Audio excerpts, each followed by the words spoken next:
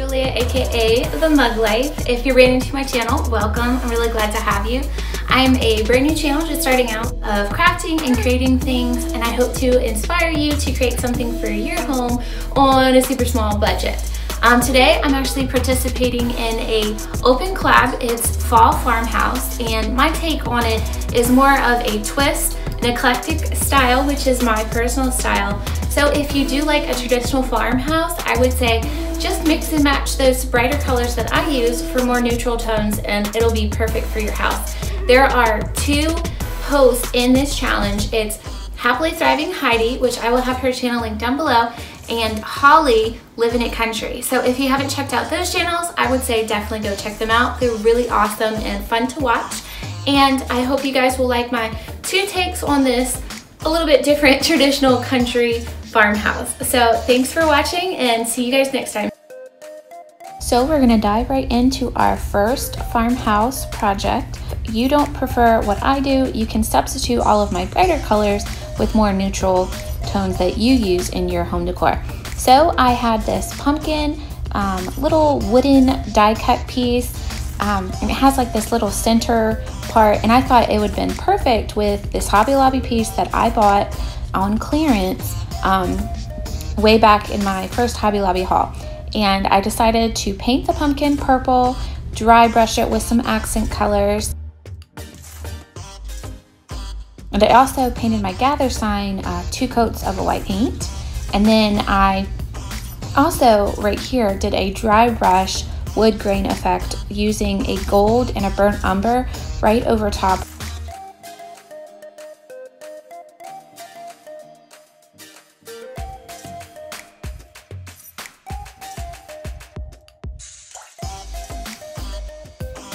Now that my purple pumpkin was all dry, I hot glued the entire back of it and attached it to my gather sign.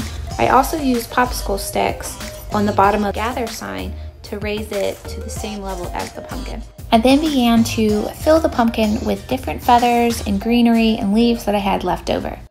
If I would say anything about the cohesiveness of my raffia obsession this fall, is I've actually learned quite a few really cool things about raffia.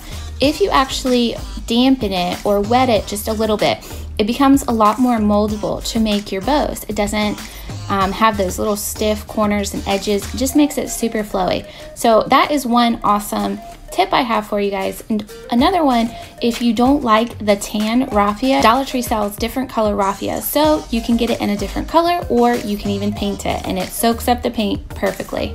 Now, my second project, I am actually making a recycled project. This one, I'm using an old oatmeal can and some aluminum foil pans that I had left over from a previous project.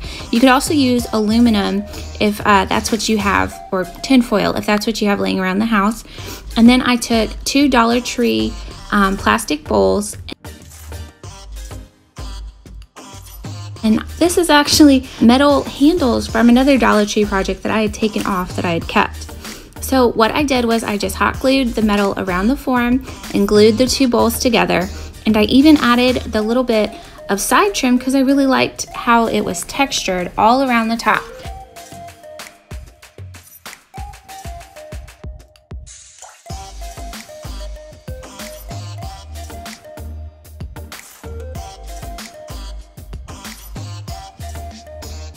And then I pushed in round thumbtacks all the way in, just to give it even more texture, to make it look like a real milk jug.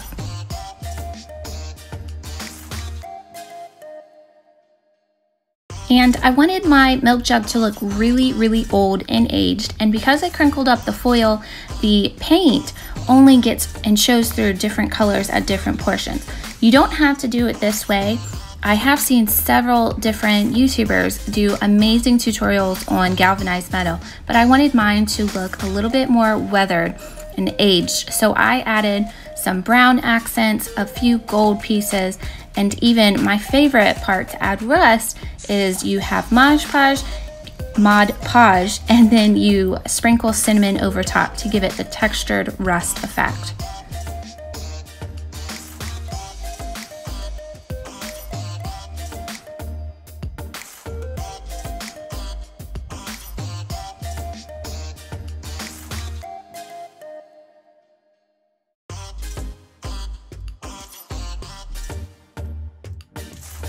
And here is how my project turned out. I absolutely love my milk jug. This one, I wanted a smaller version of my old vintage milk jug I have in my front yard. This one I'm actually going to be displaying in my front entryway of my home. Just haven't put it there yet, but I absolutely loved how it turned out. It looks amazing with all of the details and the textures in and around. And here's my other project, which was a Hobby Lobby upcycle project with Dollar Tree flair. And I just added a few little pieces here and there, and I absolutely love it. This is actually going to go in my kitchen, and it's really going to combine and be a cohesive piece in my open concept house. I really hope you guys liked my farmhouse take, and I hope you will subscribe, like, and comment below. See you next time.